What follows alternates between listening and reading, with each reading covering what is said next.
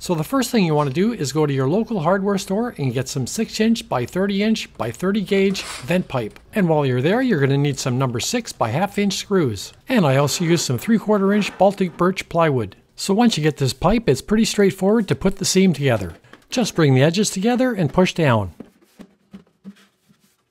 And if it happens to go together uneven like this, just take it and tap it on a table or on the floor. Next, cut a piece of your plywood that's 10 1/4 by 7 1/2. Mark the center of the board. This next measurement is kind of important because it causes the trap to tip back and forth. I did a bunch of experiments and I found that the perfect height is 1 1/4 inches. Now make a mark 3 inches up from there.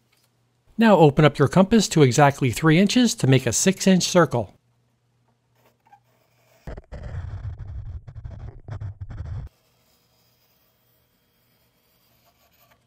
At the top, mark it at 1 inch and 2 inch. This will be the carrying handle. And then 1 inch from the ends, make some semicircles.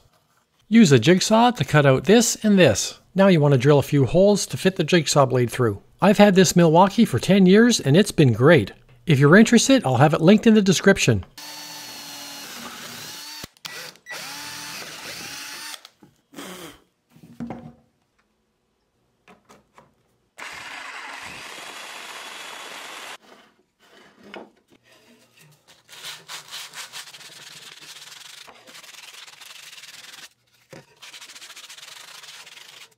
Take the centerpiece you cut out and clean up these edges. It'll create a little space for this piece right here.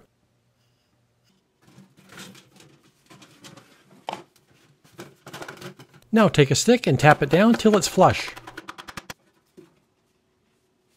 Grab your screws and a screwdriver bit. I love the screwdriver because all of the bits will fit in my drill. Like I said before, any tools that I use will be linked in the description below.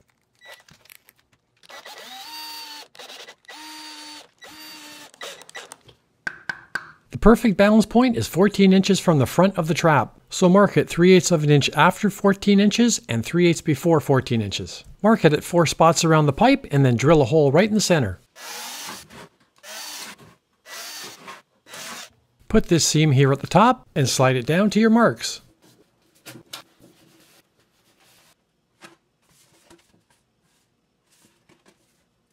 Now use a short stubby screwdriver to put your screws in.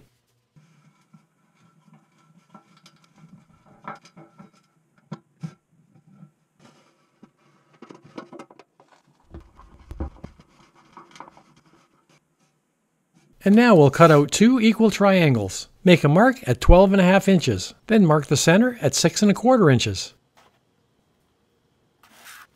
Then take a ruler from the corner and move it back and forth until you get to 12.5 inches. Now just join the marks on the other side. Measure down from the top 7 3/8 of an inch. Again, take your compass and move it to 3 inches so that we can draw a 6-inch circle. For the pivot, measure down 2.5 inches. Grab your washer again. Now you just want to replicate another triangle beside it, and this time you can flip the board over and put it right beside this one. You can leave a jigsaw blade thickness between these lines. 12.5 and 6.25.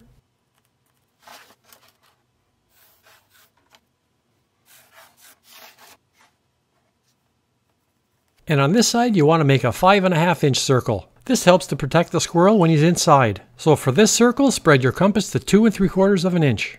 The door pivot.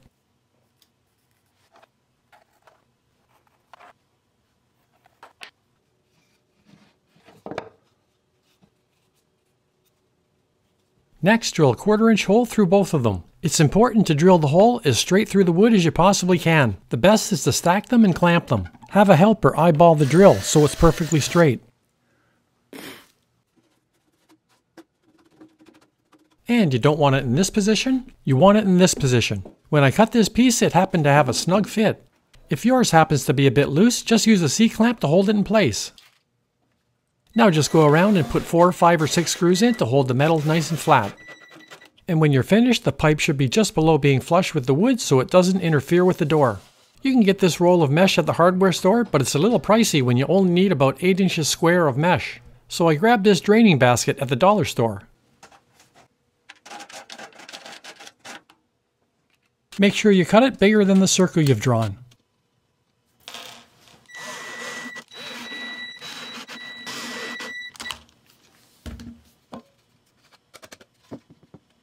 Now you'll need a 1/4-inch bolt, 2 inches long, a couple of washers, and a nylock nut. That little piece of plastic in there keeps the nut in place without loosening off.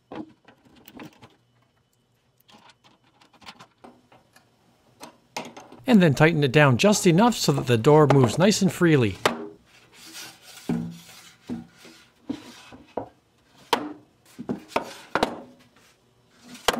And the last thing you'll need is a 2-inch bracket and a magnet catch.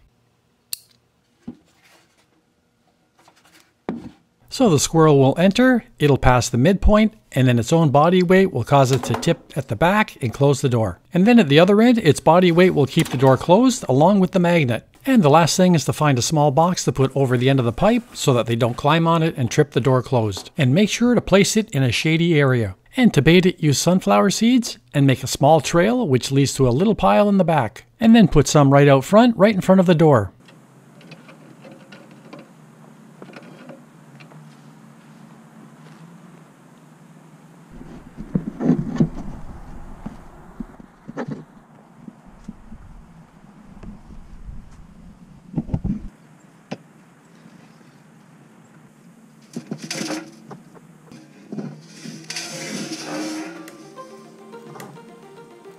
Well, I hope you enjoyed this video. If you did, like, subscribe, and hit the bell to get notifications, and we'll see you next time.